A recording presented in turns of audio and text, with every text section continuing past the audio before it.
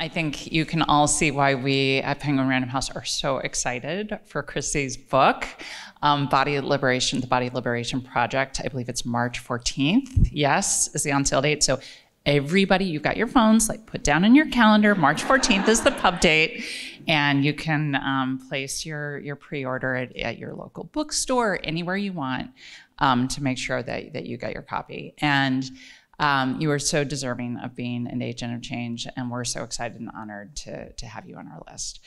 I also want to give a shout out to Phoebe, who this is my first time getting to meet her, getting to meet one of our publishers. I feel so honored that you chose Penguin Random House as your home.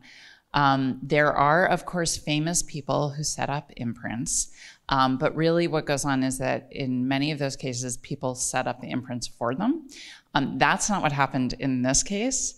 Phoebe, a writer in her own, of her own, she just decided that she wanted to set up tiny reparations books and build it from the ground up. And she had us at hello, pretty much. We're like, yeah, do that. What do you need? So you are an inspiration, not only as an artist, but also as a creative leader and a social entrepreneur. And I just want to thank you for everything that you're doing.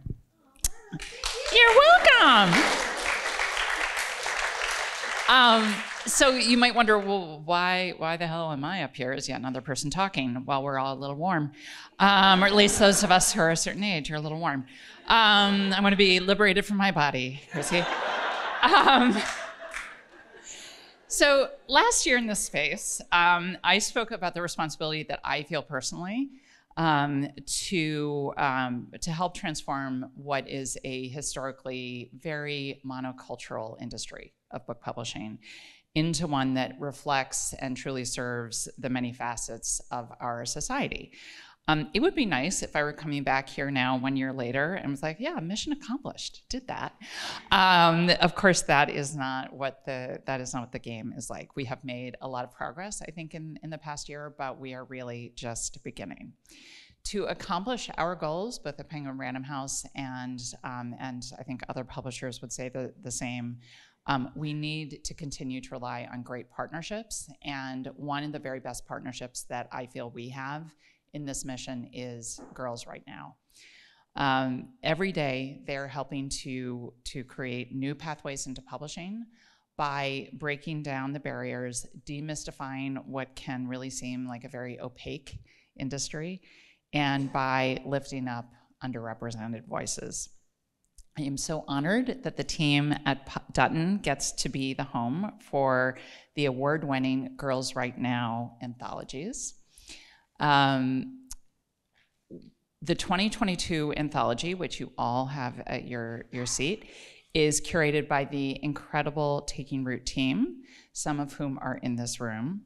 They have put together an excellent collection of contributions from inspiring writers who are finding new ways to build community during this challenging time. When is it ever not a challenging time is what I want to get to the point where we're like, no, we're past the challenges. Apparently we're not going to be there anytime soon, so we're just going to need to continue to have extraordinary people creating change through writing. The other reason that I am up here is I really want to make sure everybody here feels the commitment that I do and that Penguin Random House does to make an ever deeper commitment to Girls Right Now and its mission. I want to make sure that you all, I mean, how could we not? Just seeing what is on display here tonight and what they're doing every day.